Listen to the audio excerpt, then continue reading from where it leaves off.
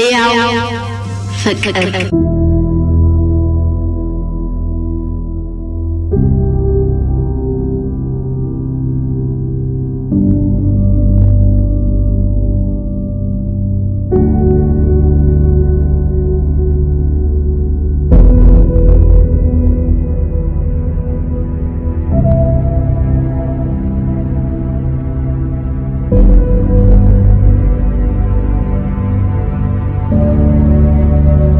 ደራሲ ደረጀ በቀለ ተራኪዎች ተፈሪ አለሙና ሙሉ ዓለም ታደሰ ሕያው ፍቅር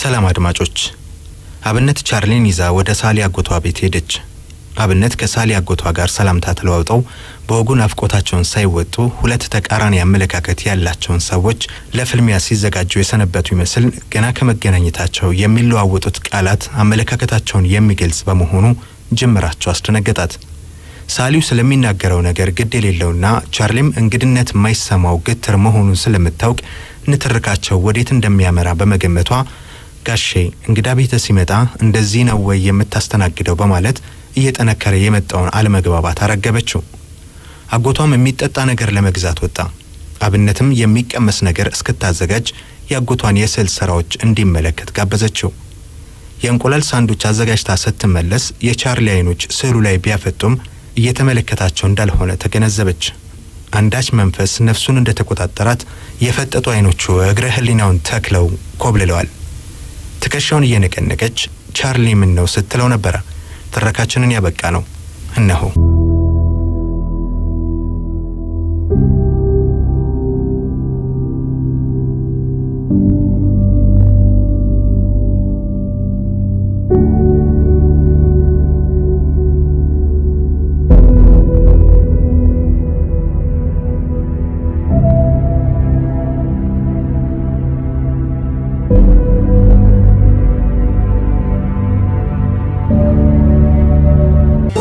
ለመመለስ የፈጀበት ጊዜ ረጅም ነበር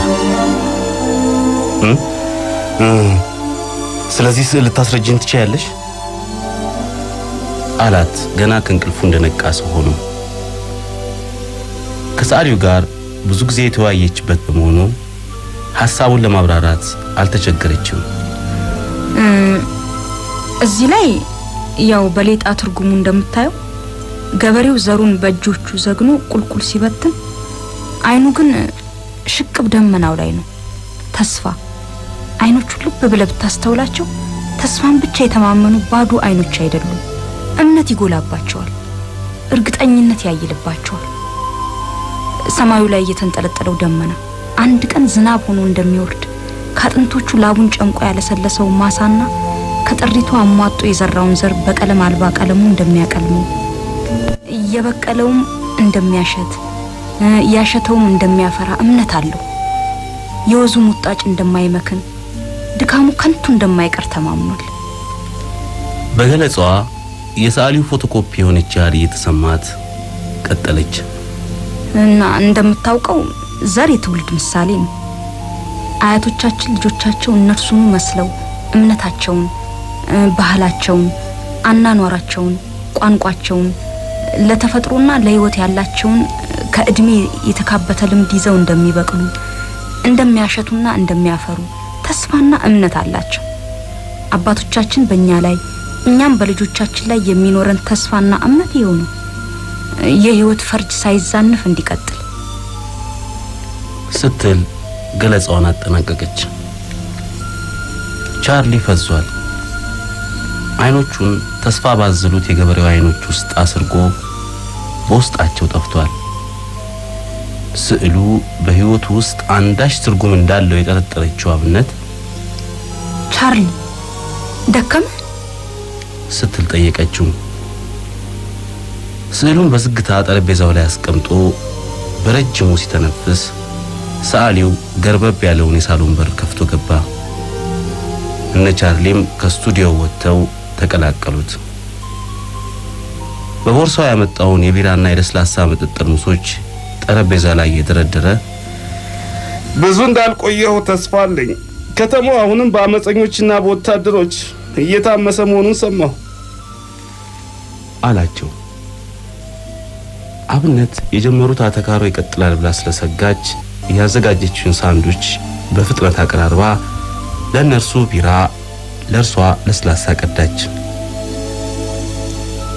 የቀድሞውን ውይይት አቅጣጫ መቀየር ስለነበረባት ጋሽ ቻርሊ ስራዎችን ሊረዳላ አልቻለም። ዘር ከሚለው ስራ በስተቀር ሌሎቹን በየትኛው አቅጣጫ እንኳን ማየት እንዳለበት አላወቀም። ሰዓሊው ክትክት ብሎ ሲስቅ ቻርሊ ምግቡን እያላመጠ አቀርቅሮ ቀረ። አለመታደል ሆነና ስራዎችን ሰዎች ሊረዱልኝ አይችሉም። ጓደኛሽም ሊረዳልኝ ባለመቻሉ አልደነቅም አለ ሰዓሊው ቢራውን ተጎንጭቶ አፉን እየጠራረገ።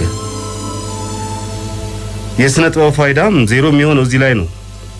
በጠቢዩና ጥበቡ በቀረበለት ህዝብ መካከል ሊኖር የሚገባው የመግባቢያ ድልድይ ከተናደ የጠቢዩ ጥበብ ባክኗል። የጥበብ ስራው ከማህበረሰቡ ያኗኗር ልምድ ስነ ልቦናዊ አመለካከትና ባህል ስለሚያፈነግጥ ተመልካች እንጂ ተርጓሚ አፍጣጭ እንጂ አድናቂ አይኖረው አለ ቻርሊ ያለ ይሉኝታ። አብነት ሰዓሊው ይናደዳል ብላ ጠብቃ ነበር። የተገላቢጦሽ እግሩን እያነሳ ከጣራ በላይ መሳቅ ሲጀምር በአፍረት ተሸማቀቀች። እንዴት ያለው ጡንቻ ራስ ነህ እባክህ! ቀድሞ ነገር የከያኒ ድካም መች ተርጓሚና አድናቂ ማግኘት ሆነና።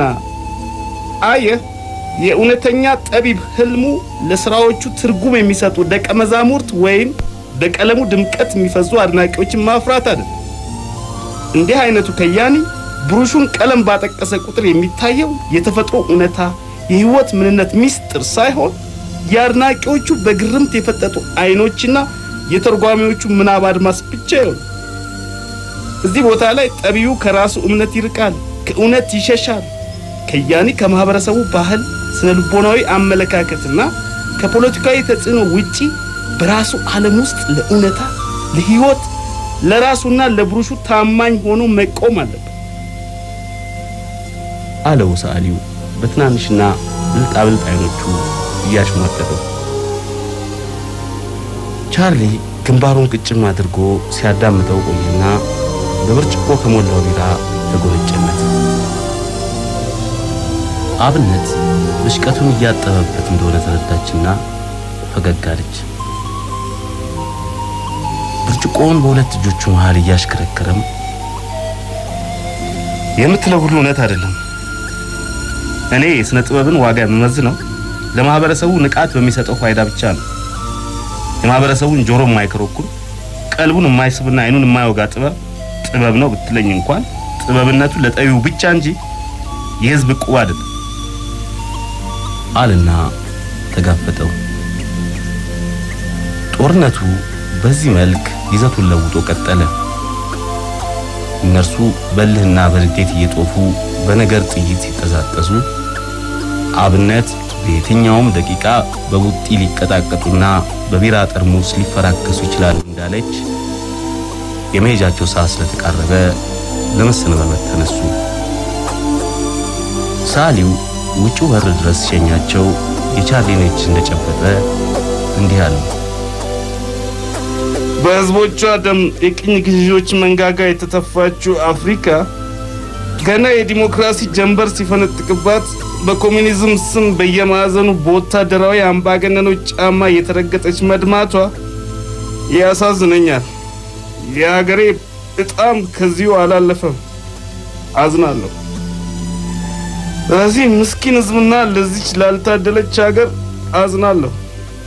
ህዝቡ ለአንዲት ጀንበር የነጻነት አየር ለመተንፈስና ለአንዲት ቀን እንኳን ጠግቦ ለማደር አልታደለም። ሀገሪቱ የልጆቿን ደም እየጠጣች ወልዳ ለመብላት እንጂ አሳድጋ ለወግ ለማድረስ አልቻለችም። አንዳንድ ጊዜ ሳስበው ተረግማ ይሆን እያልኩ እጨነቃለሁ። የህዝቡ እጅ አመዳፋሽ ነው። የታሰረበትን የእጁን ገመድ በጥሶ አንዱን ስርዓት ይሰብር፣ ቀጣዩ ስርዓት የብረት ሰንሰለት ያጠልቅለታል። በትግሉና በደሙ የሰንሰለቱን ቀለበቶች ፈልቅቆ ነፃ ህዝብ ነኝ ብሎ ሲዘምር፣ ሌላኛው ስርዓት የግረሙቅ ገጸ በረከቱን አንጠልጥሎ ከተፍ ይላል። የህዝባችን ዕጣ ይኸው ነው። ሊነጋ ሲል እየጨለመበት፣ ሊነሳ ሲል እየጠለፉት፣ ሊጎርስ ሲል እየነጠቁት፣ ከባርነት ወደ ባርነት ተቀባበሉት፣ ከጨለማ ወደ ጨለማ ነዱት። አብነት ሰዓሊው ሞቅ ሳይለው እንዳልቀረ ገመተች። ቻርሊ በመገረም ከማፍጠጥ ሌላ የሚናገረው አልነበረውም። ሰዓሊው ፍጹም ተስፋ የቆረጠ ይመስላል። አርቲስት ኮሙኒስት፣ በኮሙኒዝም የምትመኘውን ብሩህ ቀን በእድሜ እንዳትጠብቀው አለና እጁን እያወዛወዘ በመጨበጥ ተሰናበተው። አብነት ወደ ኋላ ቀረት ብላ የሰዓሊውን እጅ እንደያዘች የሹክሹክታ ያህል ጋሺ ወደ ሞትና ወደ ህይወት ከሚያመራው መንታ መንገድ የህይወትን ጎዳና ይመረጥኩ አይመስልም አለችው አይን አይኑን በመመልከት። በሰከንዶች ክፍልፋይ ፍጥነት አይኖቹ ውስጥ የመሸነፍ ተስፋ የመቁረጥና የመታከት ስሜት ሲያንጃብብ ተመልክታ ተስፋ እንደቆረጠባት ገመተችና ደነገጠች። ሰዓሊው እጇን እንደያዘ ጠልቀው በሚያዩት አይኖቹ በርህራሄ ሲመለከታት ቆየና ድምቢጥዬ እግዚአብሔር ካንቺ ጋር ይሁን አላት። ዳግም በመንፈስ አንድ እንደማይሆኑ የተነበየ ያህል አይኖቹ ላፍታይም ባዘለላዎች አንጠለጠሉ። ዘለላዎቹ ከመውደቃቸው በፊትም ጀርባውን አዝሮ እየተጣደፈ ወደ ቤቱ ገባና በሩን በዝግታ ዘጋው። ሰኔ ግም አለ። ሰማዩ በነጭ ወፍራም ደመና ተሸፍኗል። ክረምቱ ፊቱን ካጨፈገገው ሰማይ በታች ያፏጨ የሚያልፈው ቀዝቃዛ አየር ገባው እያለ ያስፈራራል። እንደ ቅዝቃዜውና እንደ ሰማዩ ኩርፊያ ግን ህይወት ደንግጣ አላሸለበችም። እንደ ወትሮዋ በጥይት ፍጥነት ትበራለች። መተላለፊያው መንገድ በመንገደኛው ዝብርቅርቅ እንቅስቃሴ እንደተሞላ ነው። ሁሉም እየተጣደፉ ይሮጣሉ፣ ይሄዳሉ፣ እርስ በርስ አይተያዩ። ይሄዳሉ፣ ይሄዳሉ፣ ይሄዳሉ። ቆሞ ላስተዋላቸው ተማክረው ያበዱ እስኪመስሉ ድረስ በመሄድ ቀልባቸው ጠፍቷል። አብነትና ቻርሊም ታክሲ ከመጠበቅ በእግራቸው መጓዙን ስለመረጡ ያስፋቱን ጠርዝ በመያዝ ከትርምሱ ተቀላቅለዋል። ከበቅሎ ቤት እስከ ጎተራ ያለው መንገድ በሰው እንደተጨናነቀ ነው። ጎተራ ደርሰው በስተግራ በመታጠፍ መጓዝ ሲጀምሩ ግን ትርምሱ እየቀለለና ትፍክፍጉ እየዘረዘረ ሄደ። አብነትን አንድ ነገር በህሊናዋ እየተመላለሰ ፋታ ነስቷታል። ቻርሊ ዘር የተሰኘውን ስራ ሲመለከት ያን ያህል የተመሰጠውና መንፈሱ የተሸበረው ለምን ይሆን? ቀና ብላየችው። ውዝዝ ባሉት አይኖቹ የሚጓዝበትን ጎዳና ባሻገር እየተመለከተ በእርጋታ ይራመዳል። ቻርሊ ቅድም ዘር የሚለውን ስራ ስትመለከት እንደዛ የተመሰጥከው ለምንድን ነው? እየፈራችና እየተባች ጠየቀችው። ለረጅም ጊዜ መልስ አልሰጣትም። በመጨረሻ ግን ለራሱ እንደሚነጋገር አይነት ከንፈሮቹ ሲነቃነቁ አስተዋለች። ዘር ከፊቱ መጥቆርና ከሰውነቱ መወራጨት አንድ ነገር ሊነግራት እንደፈለገና መናገር የፈለገውን ነገር እንዳይናገር ግን ከውስጡ የሚታገለው ኃይል እንዳለ ስለተረዳች በጸጥታ መጓዝ ጀመረች። አባቴ ሀገሬው ከድሩ ታዛና ከሸንጎ የጥላ ስብስብ ያራቀው የድሆች ድሃ የሆነ ምስኪን ፋቂ ነበር አላት ትንፋሹን ሳግ እያፈነ። ትቀልዳለህ ልትለው አሰበችና ቀና ብላ ፊቱን ስታይ ገጹ በምሬትና በጥላቻ መጥቆሩን በማየቷ በዝምታ የጀመረው እንዲጨርስ ተወችው። ፋቂ ታውቂያለሽ አብነት? ፋቂ አላውቅም ሲባል ግን ሰማለሁ አለች እየተጠራጠረች። ፋቂ የከብት ቆዳ በጨው አጅሎ የቀርካውን ግንጣይ በጥቁር አለት ላይ ስሎ ከጠነባ ቆዳ ታግሎ የሚኖር ፍጥረት እንደ አሳማ አልያም እንደ ጅብ ግልገል ጥንብ ለጥንብ ሲፍገመገም ህይወቱ የምታሸልም የሰው አንድ አስረኛ ሰው አላት በቁጭት እየተንጨረጨረ። እና አባት ፋቂ ነበሩ? አዎን ነበረ። ታድለ አለችው በፍጹም ቅንነት። ግንባሩ ቅጭም እንዳለ ዞር ብሎ ተመለከታትና ያሾፍሽ ነው? ኧረ አላሾፍኩም። ለምን? የፋቂም ልጅ ሆንክ የፓይለት ለኔ ጉዳይ አይደለም። የኔ ጉዳይ ሰው ሆነ ከመፈጠር ላይ ብቻ ነው አለችው ፍርጥም ብላ። ጥርጣሬ ባዘሉት አይኖቹ ያስተዋላል። ጆሮቼ የሚሰሙትን ማመን ይቸግረኛል አብነት። ከምን አይነት ቤተሰብ የተገኘሽ ሰው መሆንሽን ሳስበው አሁን የምትናገሪው የነፍስሽን እውነት መሆኑን መቀበል ያስቸግረኛል። ምክንያቱም ሰው እንዳስተዳደጉ ያስባል ብዬ ስለምገምት ነው አላት ጥርጣሬ በጎላበት ድምጽ። እንግዲህ ዝጋ ቻርሊ፣ ደጋግመ የቤተሰቦችን አስተሳሰብና እምነት በእኔ ላይ አትለጥፍብኝ። የሀብታም ልጅ ስለሆንኩ ድሃንና ድህነትን መጥላት አለብኝ ማለት ነው? እንደገና በዝምታ ሲጓዙ ቆዩና አሁንም ቆም ብሎ አብነቴ አንቺ ተረበሽ ታውቂያለሽ? አልተራብኩም አለችው በእርግጠኝነት። የመንገሻ የኔነህ ልጅ ማለት ምን ማለት እንደሆነ ስለሚያውቅ አይፈረድበትም በሚል ፈገግ አለች። የምትለብሽው ነገር አጥተሽ ደርዶሽ ያውቃል? ወይም የምትጫሚው ጫማ አጥተሽ እግሮችሽ በቀን ሐሩርና በምሽት ቁር ተቃጥለውና ተኮማትረው ያውቃል?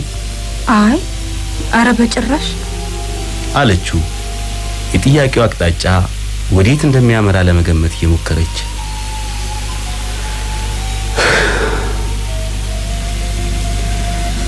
ታድለሽ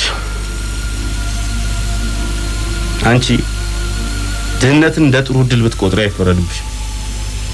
ከሰይፍ ስለት የሰላ ጥፍሩ አልቧጠጠሽም። ከጦር የሾሉ ጥርሶቹ አላኝኩሽም። ነዲድ ሰዓቱ አልፈጀሽም እና አይፈረድብሽም አብነት።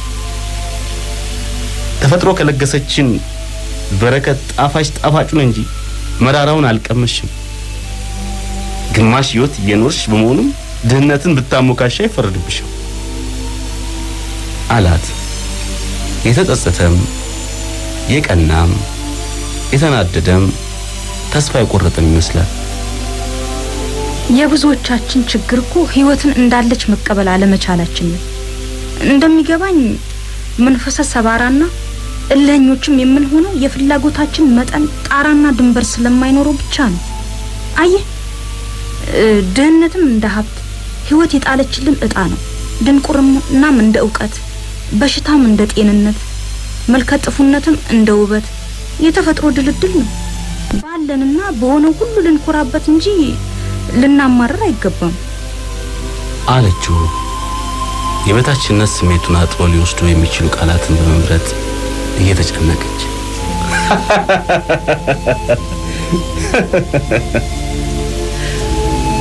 የተጨማደደው ፊቱ ባፍታ ፈክቶ ክትክት ብሎ መሳቅ ጀመረ። እንዴት ያለው ድንቅ ፍጥረት ነው ስትላሰብች አብነት እለት ተለት ከነፍሷ የሚዋሃደው ነፍሱ መላ ህይወቷን ለውጦ ልዩ ፍጥረት አድርጓታል። አይኖቿ ጠልቀው እንኳን ያዩትም የማማም ያልቅባት ይመስላታል። አብነት የምትዩ ይጠፋሽ ድህነትና ድንቁርናም ሊኮራባችሁ ይገባል አልሽ። ሰፊ ልዩነታችን በመሃላችን ሲዘረጋ ይታይሻል። አንቺ ህይወት የመለኮት ስጦታ ነች። እንደየጣፈንታችን ልንቀበላት እንጂ ልንታገላት አይገባም አይደለም እትዩ። ላንቺ ድህነትና ድንቁርና በሽታና ረሃብ የሚያኩሩ እንጂ የሚያሳፍሩ አይደለም። የኔ እምነት ግን ከዚህ የተለየ ነው። ድሆች እንዲሆኑ የፈረዱባቸው ሰዎች እንጂ መለኮት አይደለም። የችግሮችም ሁሉ ምንጭ ሰዎች እንጂ መልስ ላጣንላቸውና ምክንያት ልንሰጥባቸው ያልቻልናቸው ነገሮች ሁሉ በዋቢነት የምናሰልፈው ፈጣሪ አይደለም። ልትይዛቸው ያልቻለቻቸውን ብዙ ሐሳቦች ይተነትንላት ጀመር። እሷ ማወቅ የፈለገችው ግን ዘር የሚለው ስዕል የፈጠረበትን ስሜት ስለነበረ የጀመረውን አቋርጣ ቻርሊ የጀመርከው እኮ ዘር የሚለው ስዕል አሁን ዘር የሚለው ስዕል ለምን ወደዚህ ሐሳብ እንደገባው አላውቅም። አይሽ አብነት እናቴ በወለደችኝ በአመቷ ነው አሉ ቀጥቅጠው የገደሏት። ቡዳ ብለው ቀጥቅጠው ገለው ፈፋ ጣሏት። ሞትን ራሱን የገደሉ ያህል ከዚያ በኋላ ነው አሉ የሀገሬው ሰዎች በሰላም ማንቀላፋት የጀመሩት። ቀና ብላየችው ይስቃል። ሳቁ ግን የዋይታ ያህል የሚሰቀጥጥ ነበር። ጥላቻና ምሬት እሾሃም ጥፍራቸውን ዘርግተው ሊዋጥጧት የተዘጋጁ ያህልም ገጽታው አስበረግጋት። እንደዚያም ሆኖ ግን ይስቅ ነበር። ሞትን ገደልን ብለው ፈከሩ አሉ አንዲት እናቴን ገለው። ተው ቻርሊ ተው፣ ከዚህ በላይ ምንም መስማት አልፈልግም አለችው በፍርሃት እየተንቀጠቀጠች። ጀንበሯ በምዕራብ በኩል ጠልቃ የመንገድ መብራቶች በርተዋል። ሕያው ፍቅር